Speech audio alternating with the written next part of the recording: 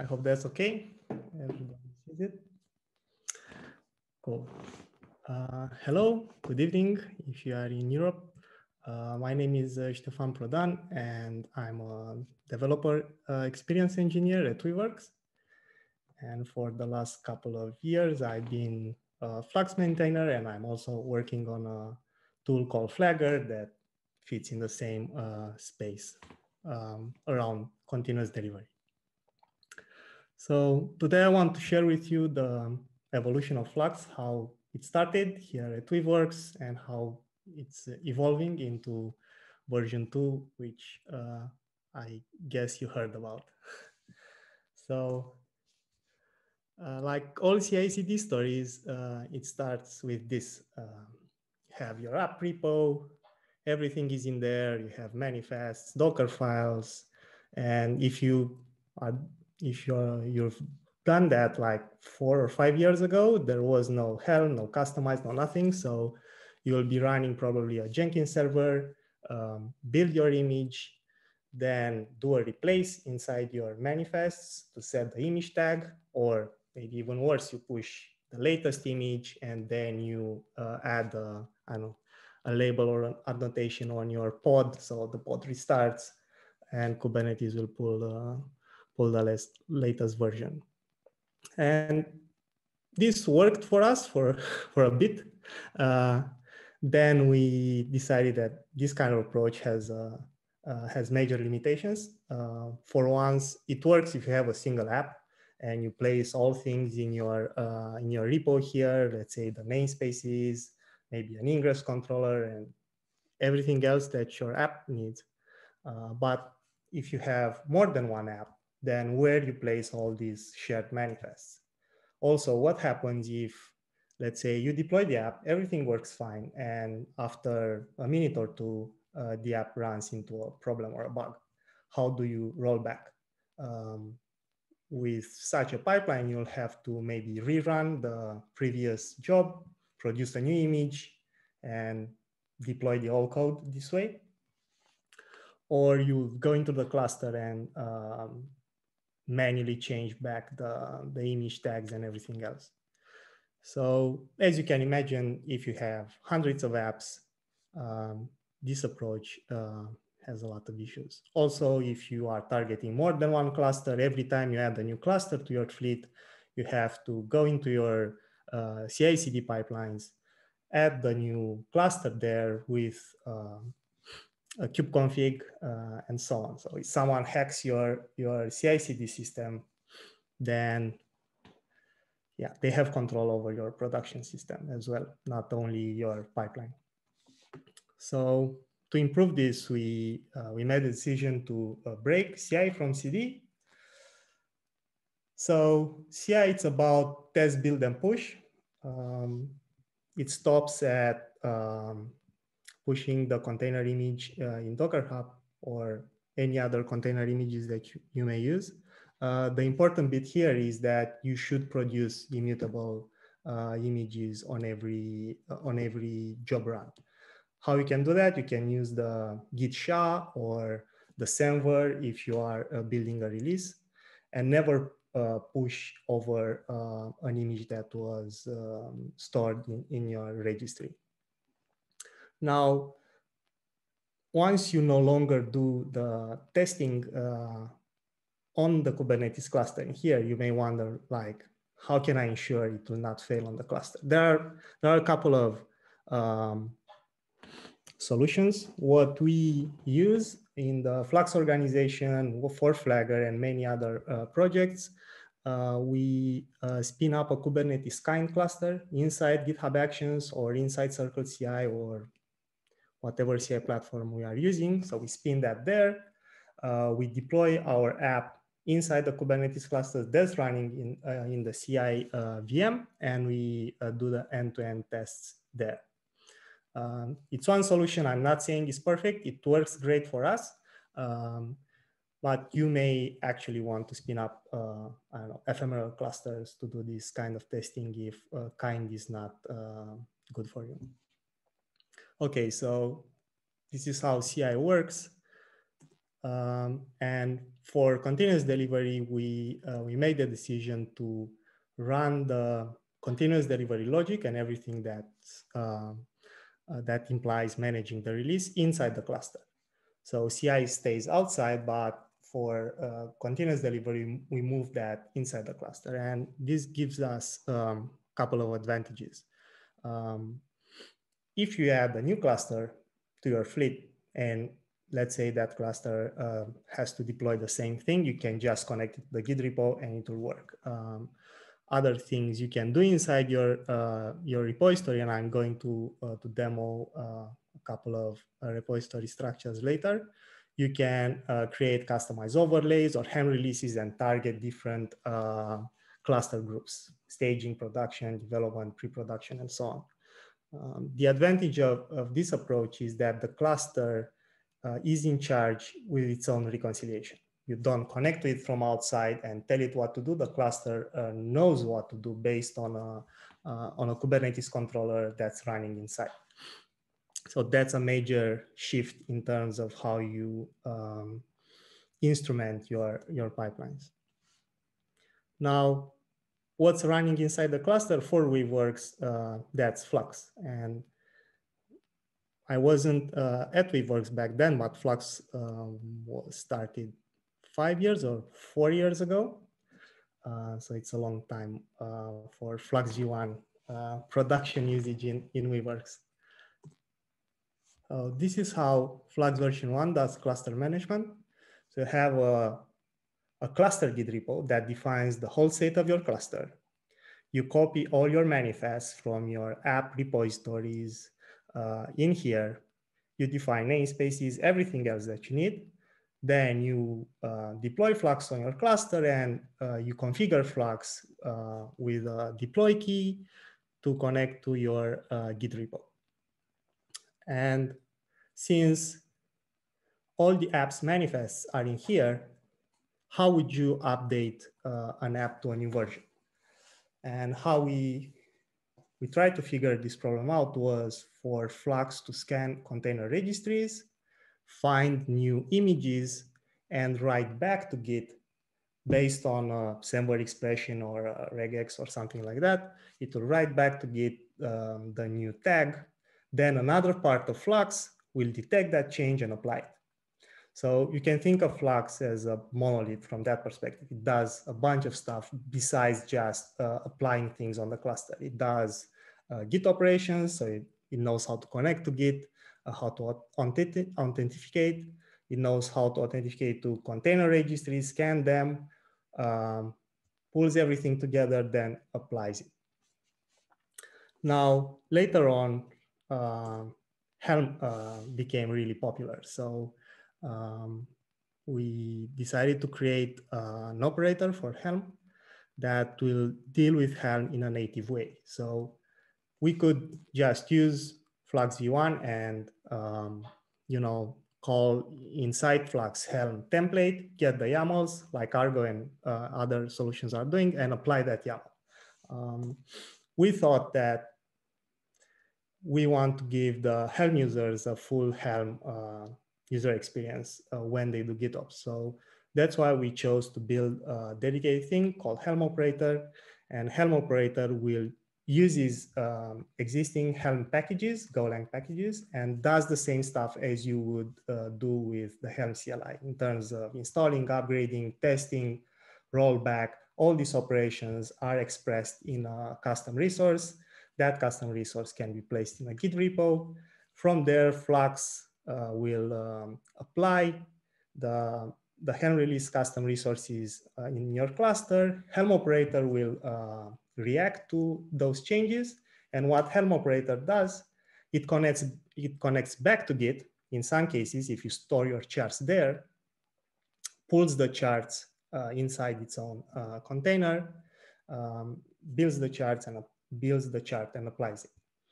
Or you can configure Helm Operator to connect to a Helm repository, pull the index from there, pull the chart, and apply the release. So as you can see, there are a couple of overlaps here. in terms of operations. If you use the same Git repository to store your charts and also all your manifests, then inside your cluster, that particular repository will be pulled twice by Flux and by Helm operator. And Flux version 1 is limited to a single Git repo. It cannot connect to more than one.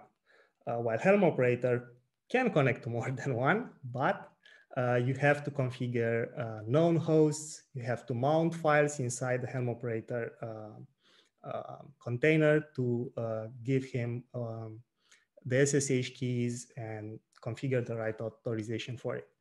Also for Helm repositories, it was the same. You had to create the repositories.yaml, set there all your secrets and mount that file inside Helm operator. So having this running in production for, I think Helm operator is close to 2 years now, 1 year at least. We decided, hey, we need to come up with a new thing where these two controllers don't have to do the same operations twice. So while thinking about that with the other Helm Flux maintainers, we come up with a solution that manages sources, and we call that source controller. So we built this thing as the first step towards Flux version 2. We didn't know where we'll get back then. So we built this controller that based on custom resource definitions, and it comes right now with 3 of them, a Git repository, a Helm repository, and a bucket. It knows how to connect to all these storage solutions. It will pull the manifest from there. It will create an artifact inside the cluster so other controllers can consume it. And while we were working on source controller, we came up with the idea to create an SDK, and the name of the SDK is GitOps toolkit. What this means is that we've built Golang packages and specialized tools like Kubernetes controllers that work nicely together using Kubernetes events and using custom resource definitions. They have no HTTP API. You drive the operations through the Kubernetes API. And we decided to write these controllers with Kubernetes upstream libraries instead of doing what we did in Flux. Back then, when we started Flux, there was no custom resource definition. There was no operator concept. Things have evolved a lot in the last 4 years. So inside the Kubernetes project, there is a library called controller runtime, which offers a lot of good libraries, so you can build controllers easily and in according to upstream. So we adopted this framework, and we developed our own SDK for it. So we have source controller built in that way. And then instead of rewriting Flux version 1, Helm operator to use source controller, we decided to go forward with the refactoring and rewrite all these specialized controllers with controller runtime libraries. So instead of rewriting Flux v1, we created a customized controller, which is the controller that applies plain YAMLs or customized overlays. And instead of Helm operator, we now have Helm controller, which is specialized on Helm operations. And we are working right now on a set of controllers that will deal with the image update feature. So a lot of people asked us for Flux v1, hey, can I scan for registries on a different cluster and write to Git than some other Flux instances from other clusters could reconcile and so on. So that wasn't possible because you cannot tell Flux, hey, just scan a library, a container registry. Now that we have these dedicated controllers, you can run these controllers wherever you want. And there is no tight coupling between them. So you can run the image update controllers on your management cluster. They will take care of all your repos, and then the production clusters will detect the changes and will apply it, for example. The idea behind the GitOps toolkit is that all these controllers are working together. So if we put all the things inside the cluster, we get Flux version 2. So Flux version 2 is made out of source controller. We manages Helm repositories, Git repositories, S3 compatible buckets. Then based on those sources, you can configure customized controller and Helm controller to reconcile your cluster state. So this is the part, the reconciliation part. And also in Flux version 1, a lot of people asked us, hey, we want more insight in what's going on. We don't want to tail the logs every time something goes wrong. We want to get a clean picture of what's happening. So in order to do that, we created yet another controller, which is called notification controller, and notification controller deals with incoming events and outgoing events. Incoming events means webhooks. Let's say you do a Git commit and you don't want to wait for Flux to detect the commit in 5 minutes, 10 minutes, or however long you've set the reconciliation loop. Notification controller has a custom resource definition called receiver, and you can create receivers for GitHub, GitLab, Harbor, and even Jenkins, doesn't matter what. It will bind to a load balancer or an ingress controller. It will validate the payload using HMAC, and you can tell notification controller, hey, listen for events for this particular repo, and when it changes, know the reconcilers about that change. So let's say you do a Git push that changes a Helm release file. Notification controller receives the payload from GitHub. Then it will tell source controller, hey, there is a change. Source controller will actually pull the new revision inside the cluster, and then will trigger an event for customized controller and Helm controller. Customized controller say, hey, there is a new revision. I have to apply it on the cluster, and it will apply the Helm release. Helm controller will detect that, hey, Helm release has changed. I have to upgrade it. And if the upgrade succeeds or fails, it will issue a Kubernetes event. Notification controller then can capture that event using a different custom resource called alert, where you can say, if that particular Helm release, let's say the Nginx ingress controller Helm release, issues any kind of events, I want these events to be forwarded to Slack, Microsoft Teams, or there are other options here. I want that event to be forwarded. So the team that's in charge of that particular application can see what changed, if it failed, and if it failed, why it failed. For example, we will tell you that a particular Helm test failed, or customized controller will tell you that your YAMLs is not valid, or maybe didn't pass an admission webhook, and so on. So you get visibility out of what's happening inside your cluster. And in terms of observability, we've added more things to Flux because, yeah, people asked about that a lot. First of all, now you have custom resources to define a source, to define how your cluster gets reconciled, and so on. So you can do kubectl get, kubectl describe, and for each thing, for example, for Helm release, when you do kubectl get, it will tell you if it's reconciled, at what version, and if it fails, it will also tell you the error message.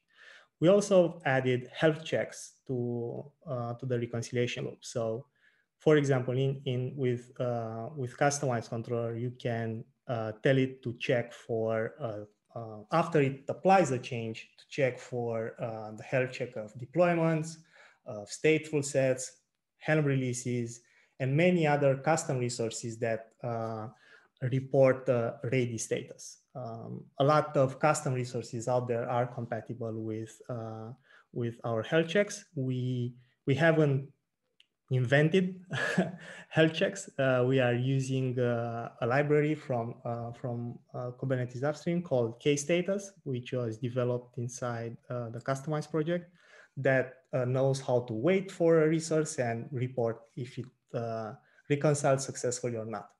So if your custom resource is compatible with K-Status, it will also work with Flux version 2.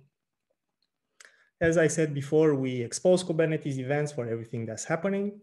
We also expose Prometheus metrics, and those metrics are compatible with Prometheus Alert Manager. So you can also use those metrics and trigger alerts to PagerDuty and other alerting systems that we don't support with Notification Controller.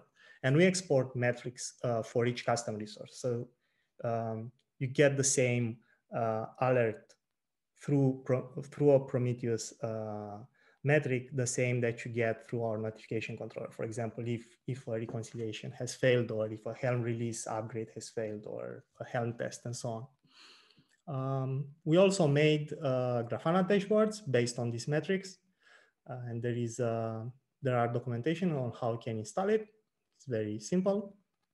And of course, we have Slack, Microsoft Teams, Discord, and so on, supported by our own notification controller.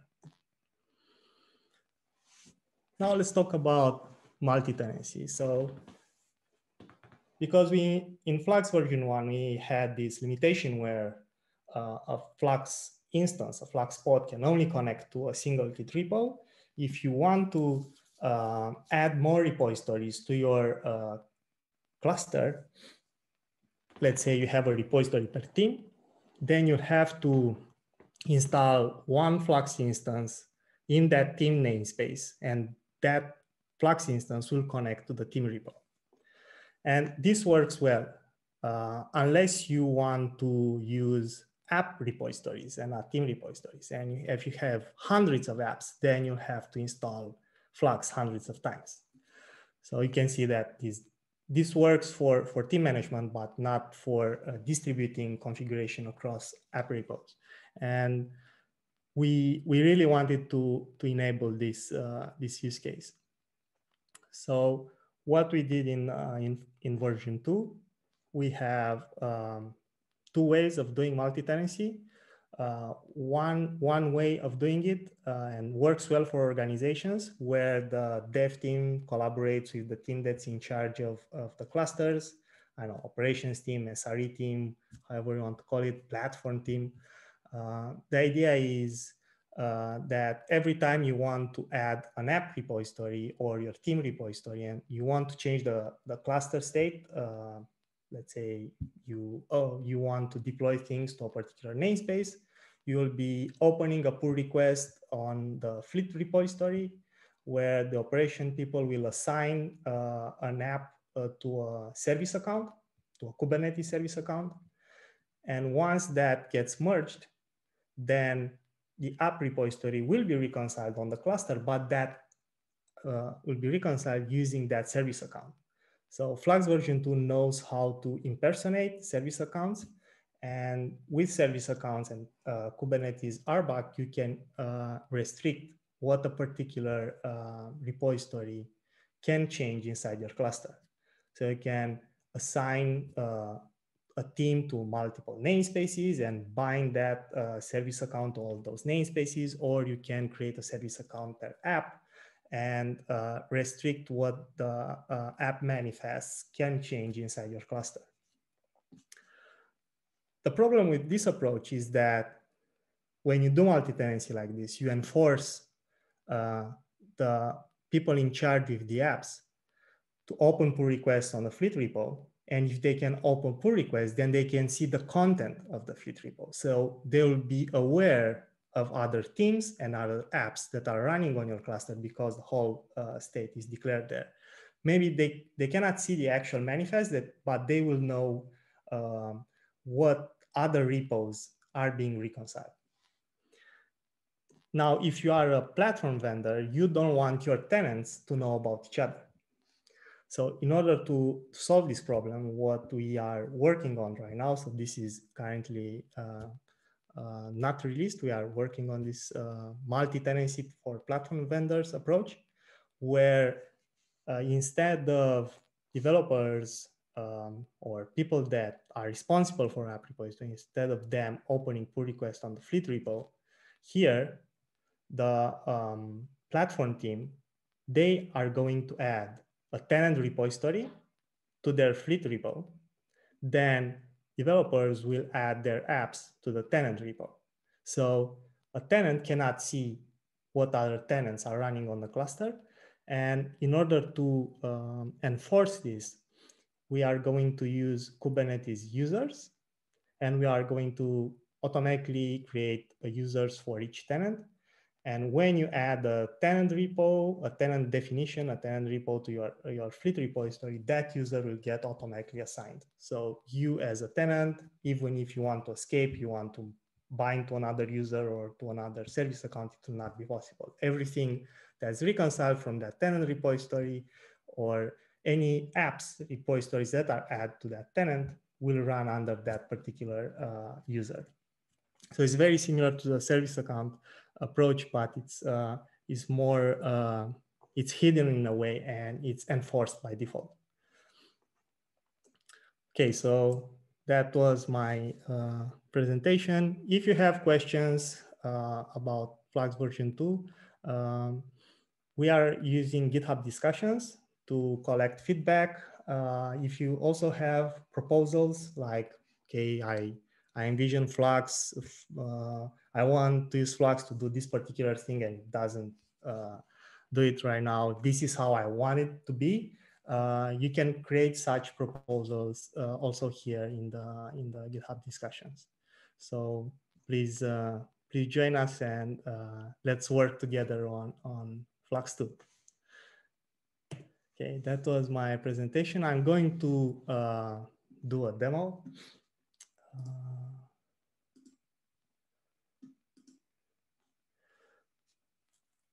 So we've made this repository inside the FluxCD org to give people an example of how they can structure their Fleet repo and target multiple clusters. And in this particular example is around using Helm and Helm charts to compose the cluster state. And first of all, I'm going to fork this.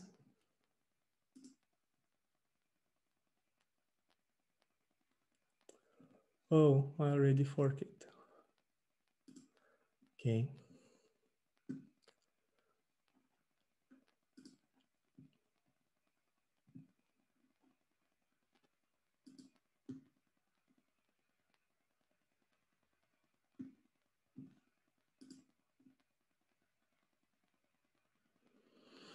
One second, I'm going to delete it.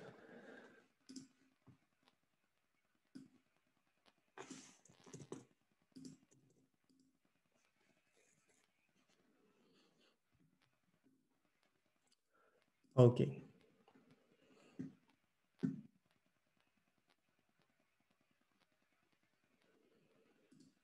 GitHub is very slow today, or maybe it's Zoom. Okay, let's try this again. Fork. No. Okay, I'm going to use this one. Doesn't matter really.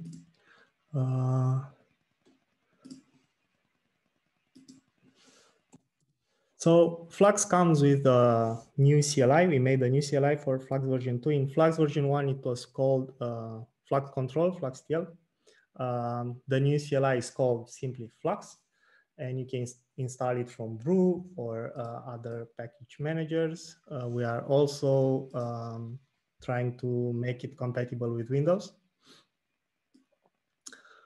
So what Flux can do for you, the new CLI, is streamline the whole Bootstrap experience. It works with GitHub, GitLab, and we are looking at adding Bitbucket support. If you are using a Git provider that's not in this list, you can follow the manual instructions. And we also have a Terraform provider that does the same thing for the Bootstrap. So with the Terraform provider, you can do whatever you want. This is an opinionated way of how to install Flux on a cluster. So first, let's look at my cluster. Get namespaces. It's a clean cluster, have nothing in there. So with this command, if you give it your GitHub token, Flux will create a repository for you. If one doesn't exist, will push all its install manifest to that repo. It will create a deploy key for you, and then will connect the target cluster to that repo. So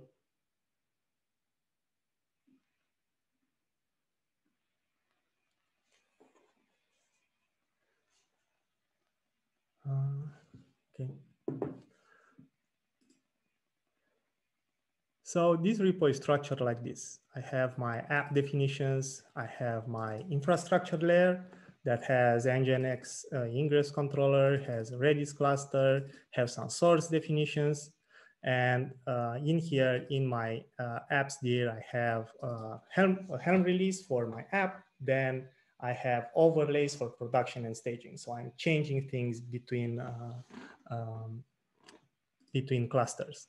And now I'm going to provision the staging cluster, and I'm going to tell Flux Bootstrap, hey, this is where you should look for to synchronize this particular cluster. This is a path inside the repo. I'm going to run this command.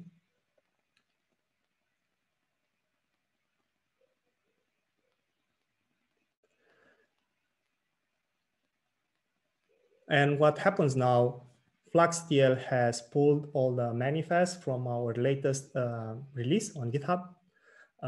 It has committed all these manifests to our repo, and now it's applying for the first time the whole GitOps toolkit controllers, custom resource definitions, network policies, and everything that's needed to create the installation.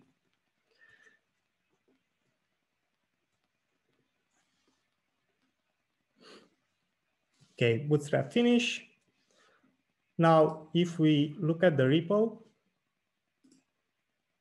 refresh here, we're going to see 2 commits.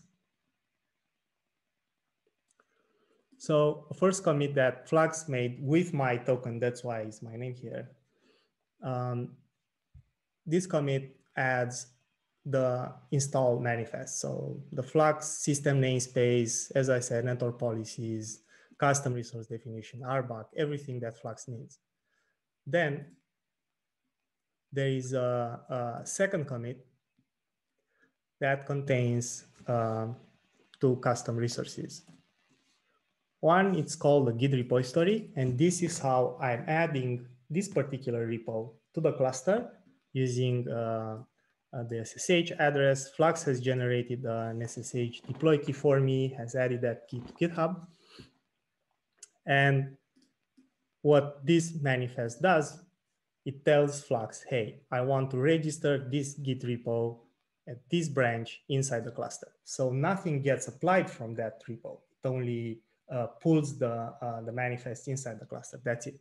Now, if you want to configure how manifests are getting applied, you have to create this custom resource called customization, which is, you can think of it as the server-side version of your customization object that configures, customize itself.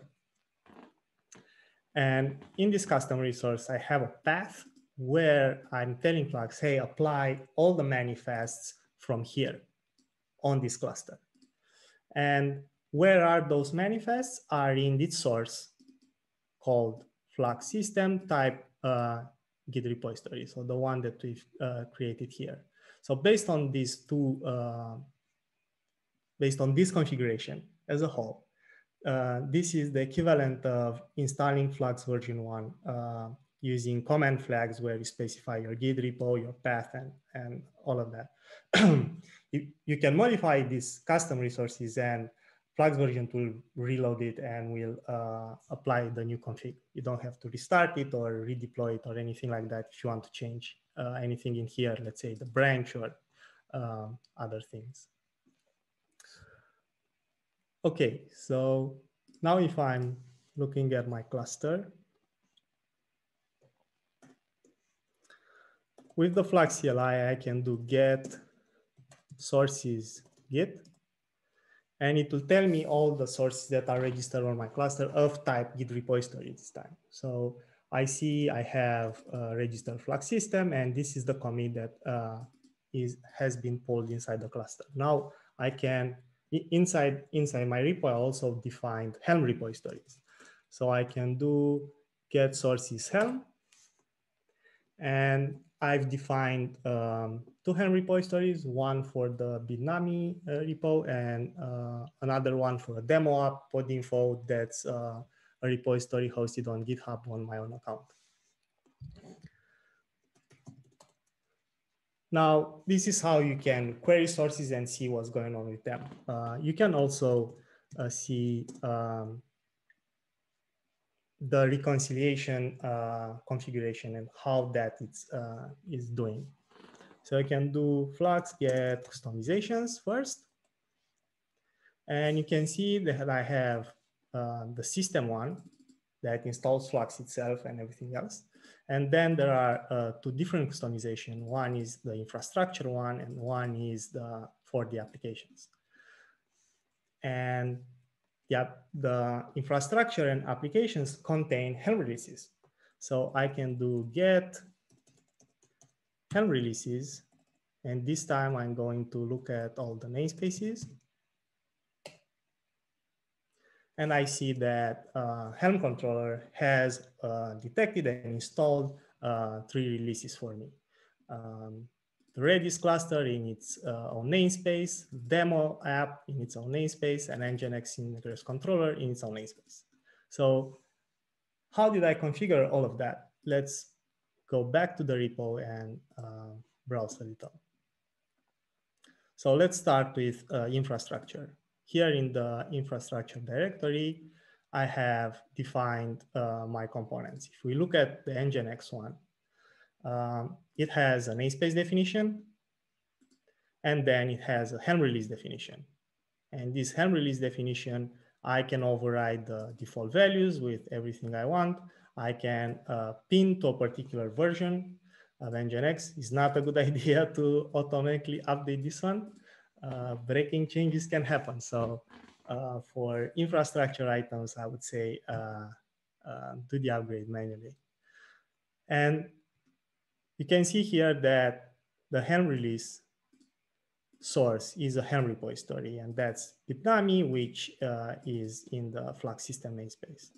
So if we go here at sources, in the Bitnami definition, it's very simple. We have a Helm repository, we give it the Bitnami URL, and we tell Flux, hey, every half hour, go to Bitnami and check if new things have been added to that repo.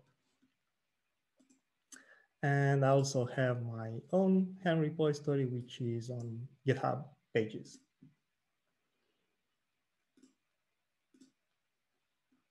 Now, I have this infrastructure, and I want to think of infrastructure as a layer that I want to apply on the cluster. So I have all these separate definitions for Nginx, for Redis, for sources, and so on. But I want for my infrastructure items to be reconciled on the cluster before my applications. So how can I do that?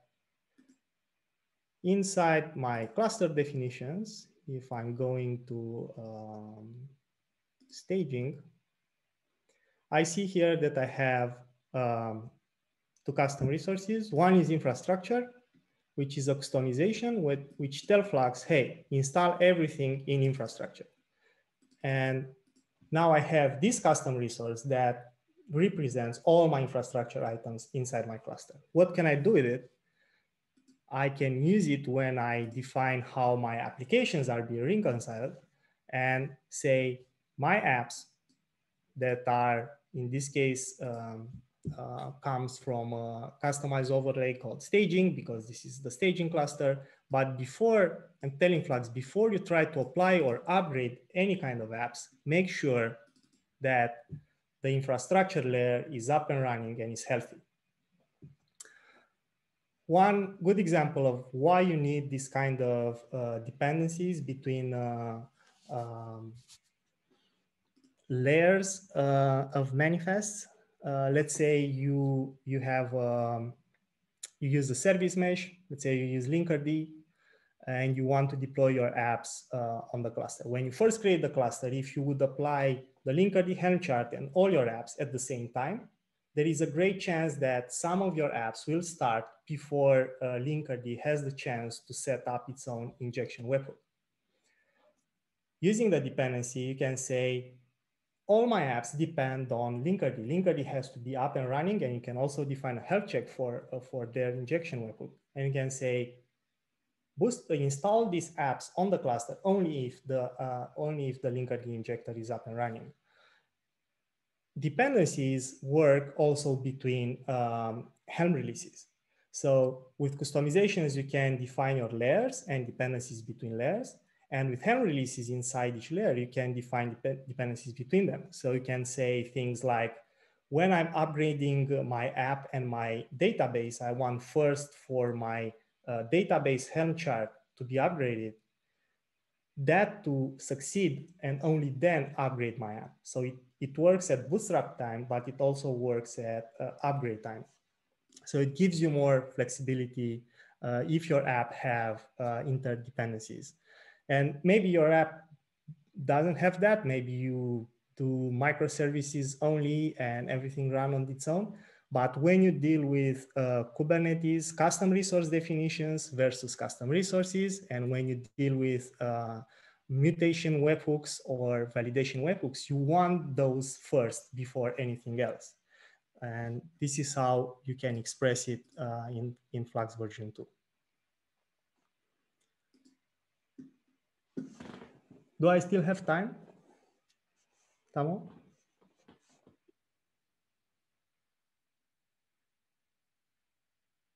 Okay, I have 15 more minutes, and I want to show you how to structure the apps. So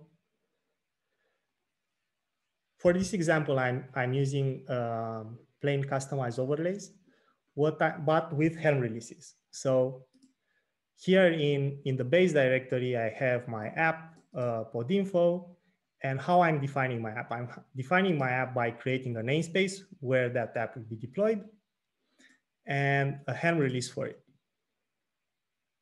And in the Helm release, I'm setting here values that are common for all my clusters. Doesn't matter if it goes on staging or if it goes on production.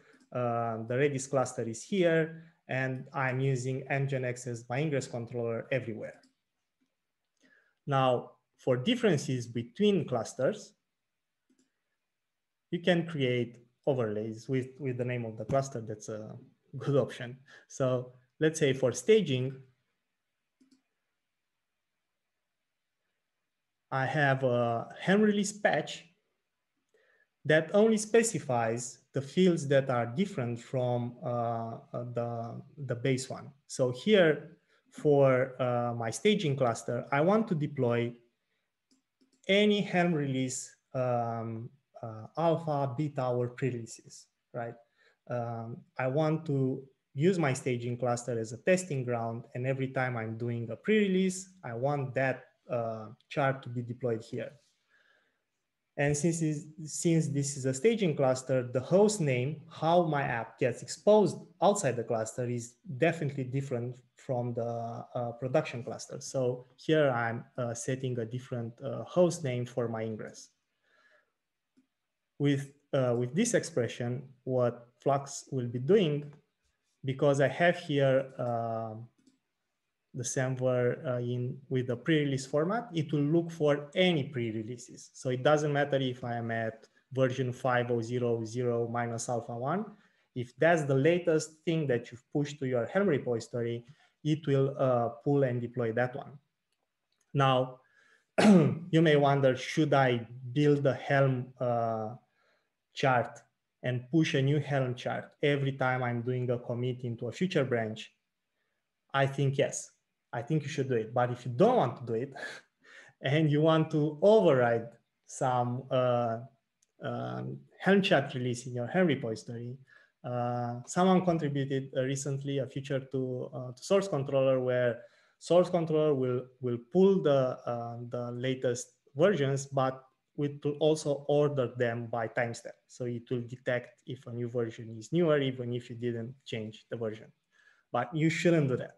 You should bump the chart version in CI and push a new chart every time. So to resume, my staging cluster can deploy pre-releases. If I'm going into my production overlay,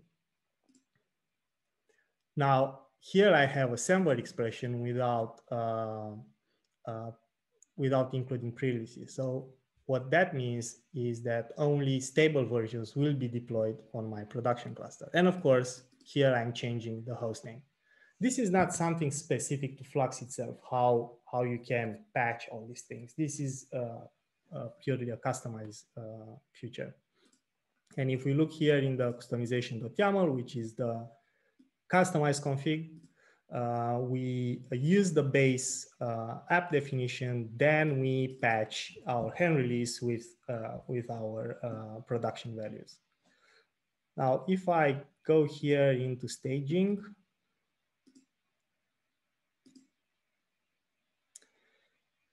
and let's see what version am I here. 503 is the latest. Let's say I want to do a manual rollback of this.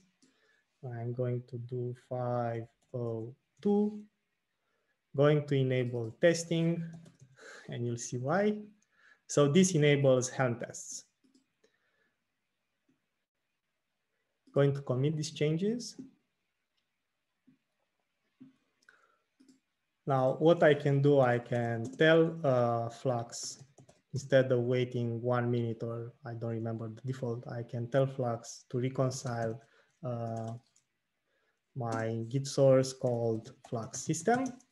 So it will pull the whole thing. Okay, I've done that. Let's look now at customizations.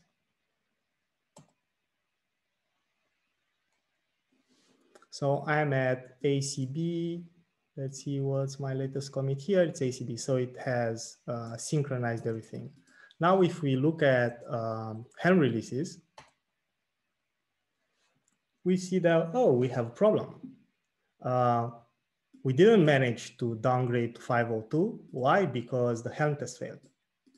So what this means that we tried to apply a new version, but we told Helm controller, hey, run the tests after you apply it. And if it doesn't work, roll it back. So what Helm controller did, run the test, applied 502. It had run the tests. The test has failed.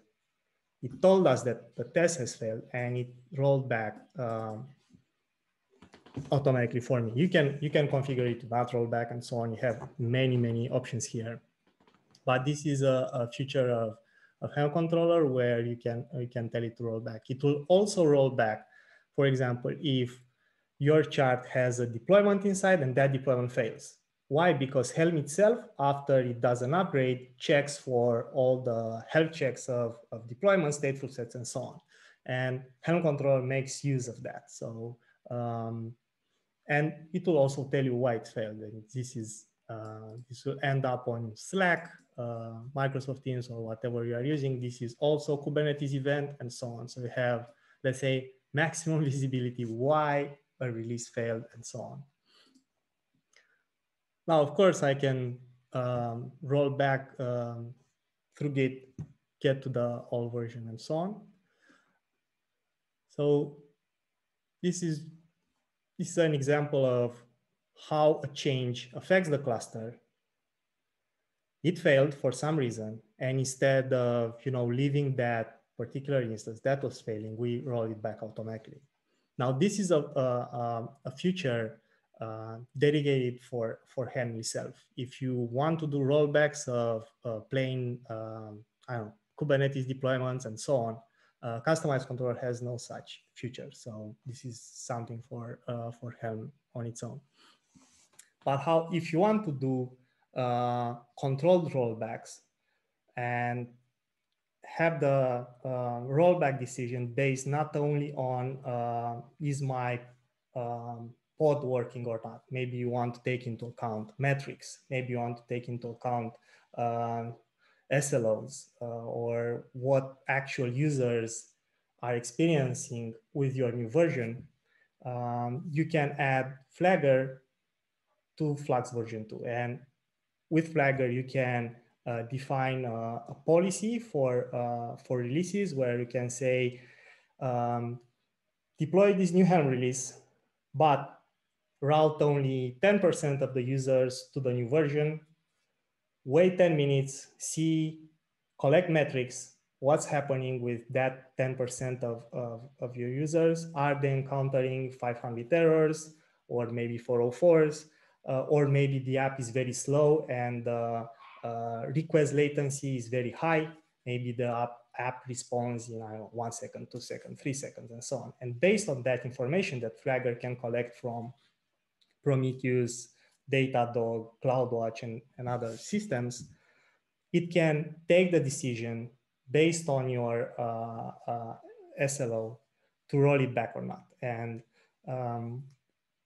I'm very happy to let you know that we made the proposal, the Flux maintainers, the Flagger maintainers made a proposal to the Flux CD team and CNCF to move Flagger in under Flux CD org and add Flagger to the Flux family. Make Flagger one of these specialized controllers and bring all these tools into the same family and make them work better. I imagine, for example, in the future, Flagger will be using notification controller to issue the same events and so on. Maybe other controllers from Flux will do automatic rollback also in Git based on the Flagger analysis and so on. And so I'm very excited for next year. What we have planned for Flux. We are also working on an image update feature. So if you are depending on that for version 1, we'll have something by the end of the year so you can play with it. And probably early next year, we'll integrate the image controllers inside Flux CLI, and you'll be able to deploy the whole thing like I've shown you today. And that was it. Tamani. Love it, love it. Good stuff, as always. We have a load of questions for you. Are you ready? Ready. Wait, before the questions. So we have a major mental issue, the Flux maintainers. We created a new repo for Flux. So it's Flux 2, is no longer Flux. It has so less stars than the other one. So if you like what you are seeing, please go to GitHub, click on that star button and make us feel better. Thank you. Need stars. We need stars. And we're also hiring, just as a heads up. So folks want to join the Weaveworks family. We are hiring. Check out our hiring page. Yeah, about that. We also need stars there. Yeah, we are, with the Flagger move inside Fluxid.org and CNCF, we are looking for engineer to help us move Flagger forward. So if you want to work on open source stuff, you like service meshes, you have knowledge about ingress controllers and you really love this stuff, please reach out to us on Slack, and I'm very happy to explain what this job means. But in the end, it means working on Flagger and Flux together. That's it. Okay, let's go with the questions. More plugs. So since if you're interested in spending some money, we also sell software as well. So just in case. Or if you need help, you can bear us to help you. We will be happy to. So I'll jump in. I have a quick question. They're saying for notification controllers, concerning Flux events, not Prometheus alerts. Do you manage targets, teams, alerting services natively with Flux CRDs? There seems to be some overlap with Alert Manager receivers. Yes, there is overlap with the Alert Manager receivers, and I'm going to show you what we support right now. So this is the docs website. We have notification controller, and here we have documented each custom resource because there are a bunch of them. So if we go here to receiver, we see that we support a couple of things. These are the webhooks. The providers are those, let's say, overlap with Alert Manager, these ones, but we also write back to the Git status. So that's something that Alert Manager will never do. What we are doing here, let's say you do a commit in your GitHub repo, you change something, that change gets applied on the cluster, maybe it fails, we'll write back to that particular Git status inside your Git repo, and we will tell you that it failed. So you can, like with CI, you look at your commits and you'll see a red dot, hey, this commit has failed, and this is why. Another reason we cannot use Alert Manager for reconciliation events is the fact that we attach in the event body the diff that happened on the cluster. So we'll tell you, hey, from 100 YAMLs, only 3 changed. Or from 1,000 objects, these kind of objects change and these objects got deleted and so on. This is not the kind of information that you can put in Prometheus. Prometheus is not made for, I don't know, log aggregation and so on. But of course, you can say this has an overlap with, let's say, CloudWatch. They can crawl all the Flux version 2 logs, extract all those information from there, and let you know on Slack and so on. We build this because a lot of Flux version 1 users wanted this kind of feature and not depend on third-party things. So that's why we build it. And of course, the Git commit status updates are something that no alert system can do. Is there a way that Git repositories are refreshed on GitHub webhook rather than pulled on a certain timing? Yes. So with this receiver custom resource, this is what you can do. You can create a receiver of type GitHub. You can subscribe to the push event. Here is your secret for the token. And then you can say, for this particular receiver, I want to refresh these objects, a Git repository and a Helm repository. In this example, let's say you are using your Git repo for both raw manifests, and you also use something like GitHub Pages to store your Helm charts. So from one single repo, you want to trigger 2 things. One, pull all my plain YAMLs, let's say your namespace. If that changes and your Helm release, then pull the actual chart itself from GitHub Pages. So you can, Flux version 2 works so Flux version 1 was only pull. With Flux version 2, it works with push and pull, but the push model is all about letting Flux know, and Flux will do the pull for you. So that's how it works. Got another interesting question here. Any gotchas to be aware of when deploying Flux v2 with a self-hosted private GitLab instance? I've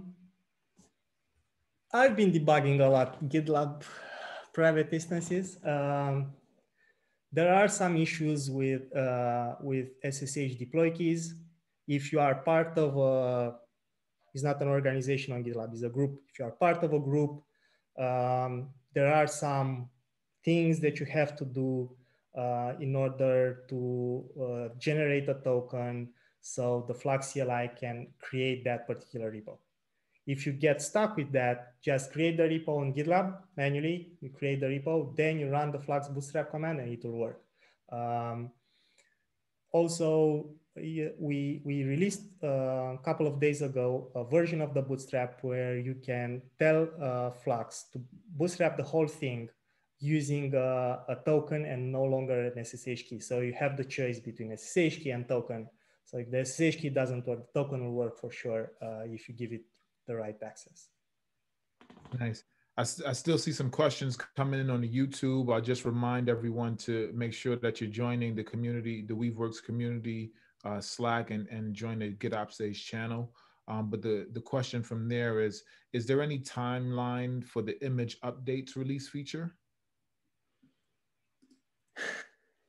So we have a roadmap that has a progress bar that Bianca made. The progress bar doesn't show a deadline. And this is open source. There are no deadlines. So I cannot tell you something for sure. What I can tell you is that you'll be able to test it this month, and maybe you're able to use it in production early next year. No promises. That's a good answer. That's a good answer. I see another question earlier in the Slack conversation. It's how do you handle GitOps toolkit updates when running several instances in one cluster concerning the CRDs when you update the CRDs in a new version? How would that upgrade process look like? So you'll not be running multiple controllers in your cluster. That's for one. So if with Flux V1, you had to do that for each Git repo, is no longer 2 in Flux version 2. So there is a single instance of each controller, and the bootstrap command doesn't only install Flux, it also upgrades it. So you do brew upgrade Flux, that will pull the latest CLI. Then you run the same bootstrap command, and if something changed, Flux CLI will commit that change to the repo. Then Flux itself will see, hey, there is a new change. There is a new version of me. It applies that version and it restarts in the new form. So it does its own upgrades, does self-upgrades. Nice. Very nice. Can the values from the Helm chart be inferred from a different repository other than remote source config maps? So avoiding to fork some charts instead of having them defined directly in the CRD.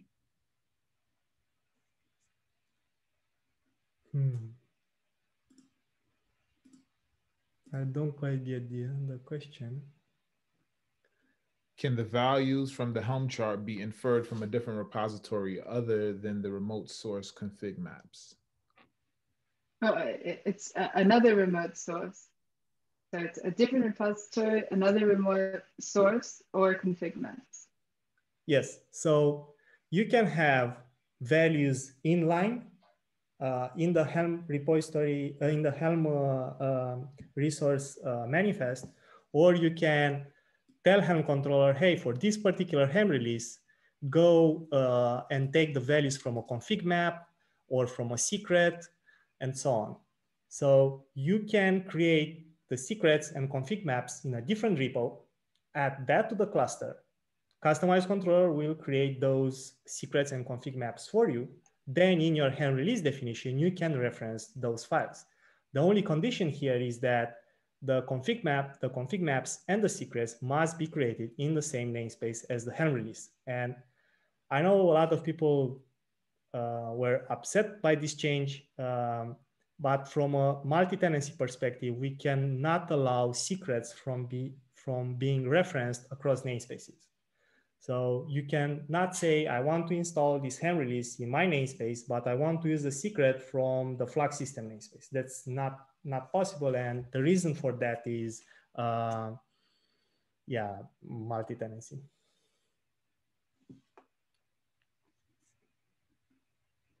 So a new question just came in. It's what's the go-to security container tool these days, outside of native ones like GitLab uses, and mindful of things like Docker bench securities, Snyk, Antro, etc. Curious to know what the over-indexing choice is here. So this will probably be the last question that we have time for. Yeah, so in terms of security, I just look at Kubernetes objects from that's my perspective of it. I don't care about containers and everything else. That should be done in CI. There are so many solutions out there that can scan containers also in cluster. From a GitOps perspective, I think you should have two types of validation that should also include security features. One, inside your Git repo, you should have some kind of static analysis, and that can be done with a couple of tools that will scan all your manifests and will ensure rules like, do you have limits? Is that container running as root? Don't allow that, or privilege, sorry. Is that container running privilege? Deny that from being merged into the branch where Flux does it, and so on. And on the server side, if you want to enforce policies on Flux, any kind of admission webhook and validation webhook will work there. If you use dependencies, you can tell Flux, apply the, let's say, OPA gatekeeper first, then everything else. And if everything else means something that's not conformant, gatekeeper will stop it. Flux will error out and it will let you know, hey, have this problem. You've, I don't know, enabled privilege mode on a pod or something like that. One last thing I want to show here in the example repo. So the example repo also comes with a script that validates your YAMLs. It checks if the YAML is actually well formatted. Also does a customized build of all your customizations and uses kubeval to validate what's in there. And they are run on any pull request with GitHub Actions. But I think we can do that no matter the CI. And you should be doing that even if Flux version 2 right now, compared to what we did in version 1, it doesn't just apply the manifest. First time, when it detects a new thing, it will ask the Kubernetes API if the manifests are valid. And it will do a dry run apply first, and only then it will do the actual apply. So you no longer have a state of the cluster where some things from your last commit are applied and some things failed. We trigger all these validation webhooks before we try to apply anything. So even if one thing is wrong, then the whole commit will no longer be applied. And this is how with Flux version 2, we can ensure a transactional mode from Git to the cluster state. Yeah. Any other questions? Thank you, Stefan. That was amazing. Thank you very much, Tawani. Yes, yes. And